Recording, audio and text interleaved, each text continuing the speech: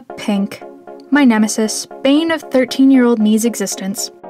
This was definitely not a color I was hoping for when I asked for suggestions on my Instagram for this series, but it was the second one on the list. Both of the times I tried filming this were on Wednesdays, and on Wednesdays we wear pink. This sticker set unfortunately didn't make it into the final pieces. I just couldn't find a place for any of them, and besides, only half of them actually were pink, so anyway. Thank you UnaJ over on Instagram for this color suggestion. Despite my dislike of the color, I actually thought it was really fun to work on this piece. And in all honesty, the one that you'll be seeing the process of in this video isn't the first one I did. I originally sat down to film a few days before I filmed this one.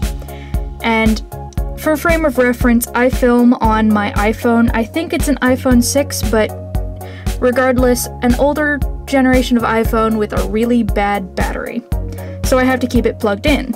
Unfortunately, when I sat down, I guess I pulled the cord and it came unplugged from the outlet extension, and my phone died at the end of the line art, and I didn't realize until I was already 95% done with the piece. And that really sucked because I actually quite liked the first piece that I came up with. I have absolutely no idea why the guy is shirtless and kind of wearing like a strappy harness top, but it just ended up kind of snowballing into that. No idea.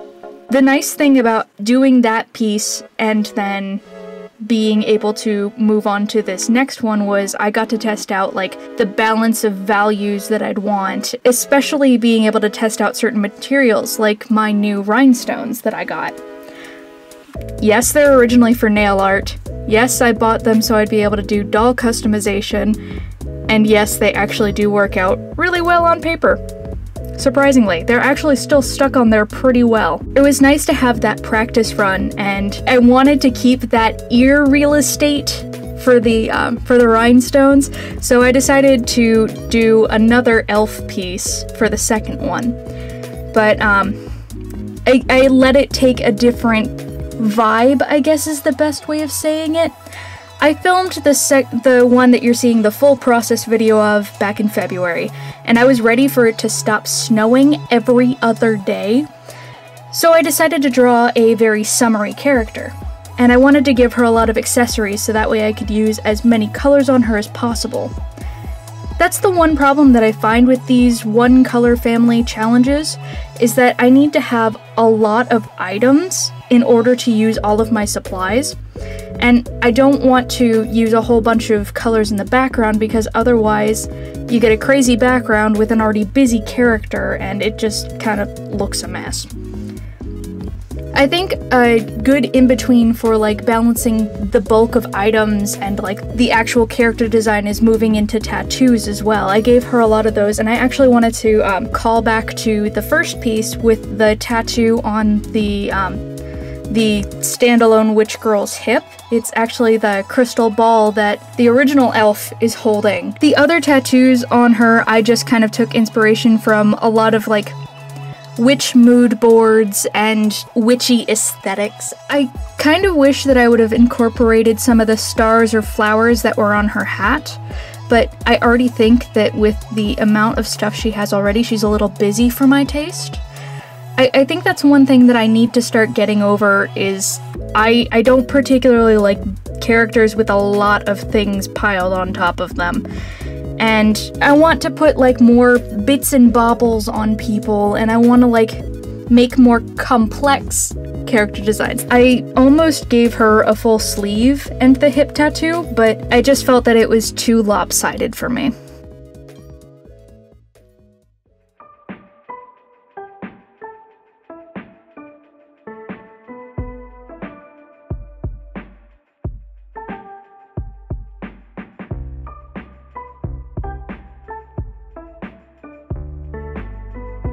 The bulk of my pinks are from my Copic markers and some miscellaneous pens. The one item that I use probably the most out of all of these is my Ecoline watercolor in the number 337.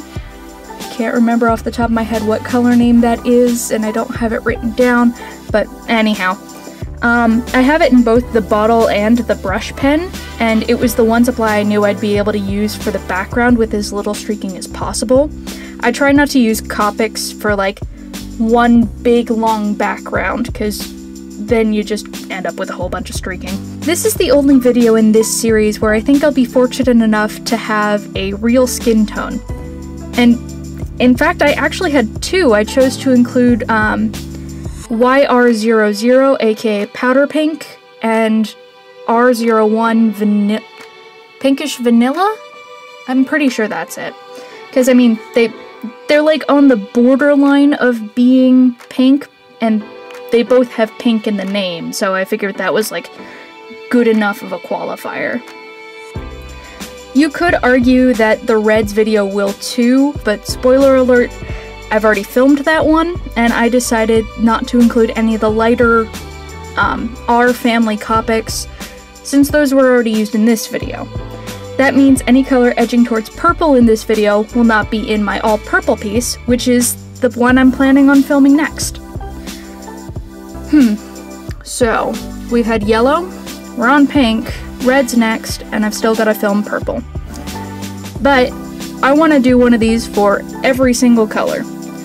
So, I'm hoping I have polls figured out by now, so up in the right-hand corner of the video, vote for which color you would like to see next further down in the queue.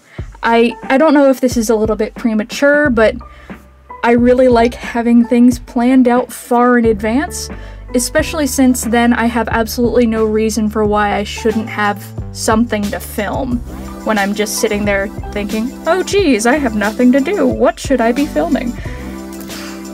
I have so many videos planned, you guys. Anyway, if the color isn't up there that you want to see, since I'm pretty sure they only give you 5 options, comment down below which color you would like to see.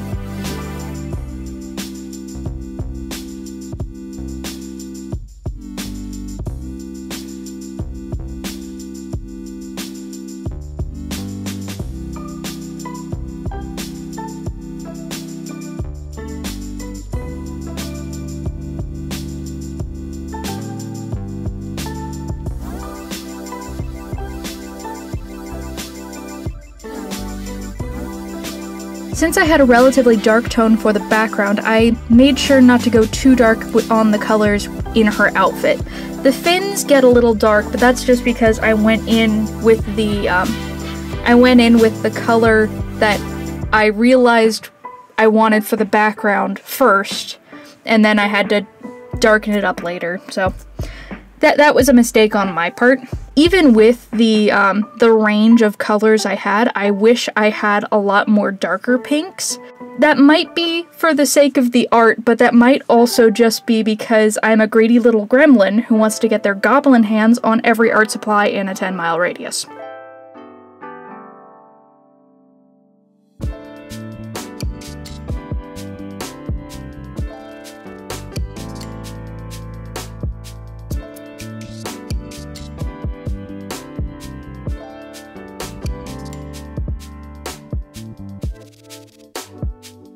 Laying down the rhinestones was a little tedious since all I have in my house right now are normal glue sticks, which, fun fact, I didn't get for art. I got them so I could glue down my eyebrows and do studio makeup over top of them, but that kind of ended up falling to the wayside.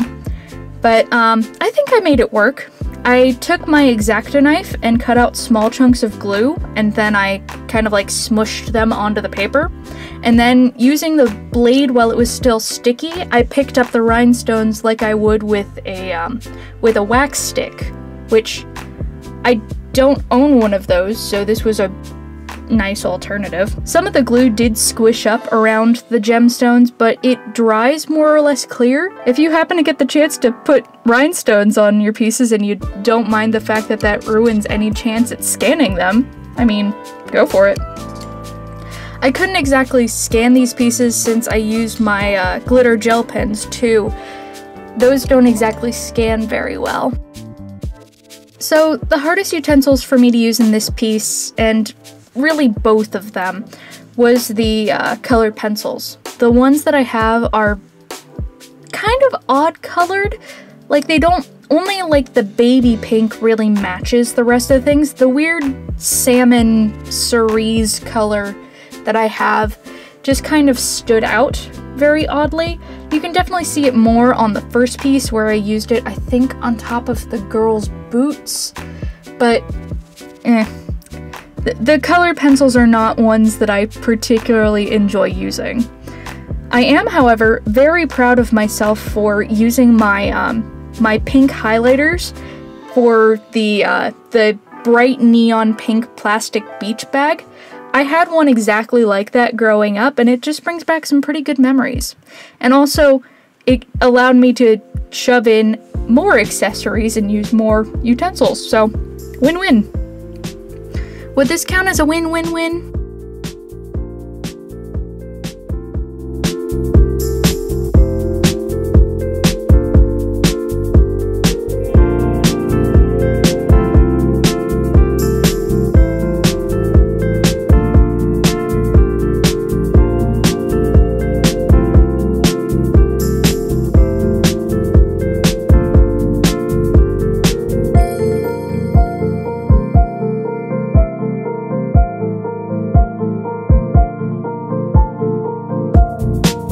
I went back and forth as to what color to make her hair. I was tempted to use my darkest Sharpie, which it's kind of almost leaning towards purple. I used it in the first piece for the straps across his chest, but I wanted to make sure to keep her very light toned.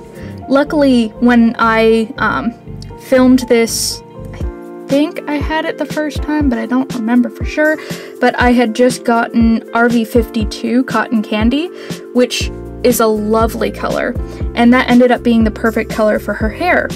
It's a little close in value to the hat, but since the hat was done using my iridescent watercolors, there's enough of a difference, especially when you start to turn the page.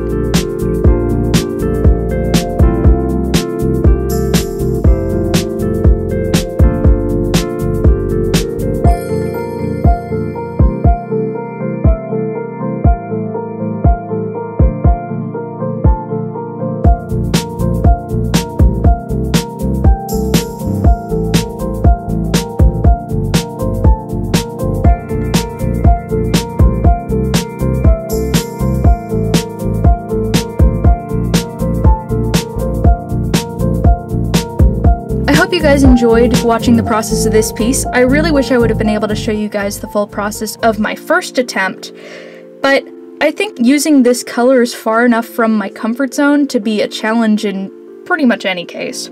Though I'm curious, which of the two pieces do you like more? Tell me down below, and I'm really interested to hear from you guys, and don't forget to help me pick the next color in the queue. If you'd feel so inclined, hit that subscribe button or the bell icon to get future notifications, and check me out on my other social media handles. Thanks, and I'll see y'all in the next one.